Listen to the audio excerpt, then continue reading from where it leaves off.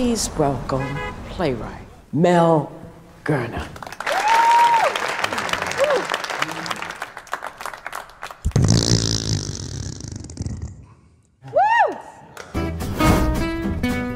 Use my toothbrush? I think Dad did. Who does he think he is? Hey, Dad, I'm not trying to be a nag, but I'm not who you think I am. Great. Come here. No. I said no! Oh! Shame on you! Hey, Jackie, what's up? Hey, Chuck. Does anyone call you Chuck? No. Well, they should. You can tell me anything. Sometimes. That's decorative. This is sort of fun.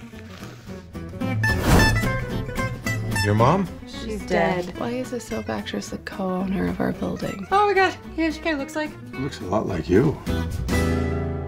You want to meet her right now? Yes! You do not want to meet this woman? No. Just say something. Well, we're not going to get another shot in, so that's lunch. Come on, guys. That's it for now. We don't know her. She's our mother. This is awful. I can come up with a good storyline. If you do that, I would give you my firstborn. Oh, that's you. Yeah. You're a coward? I'm a coward. You're a coward! I have to learn how to be an adult.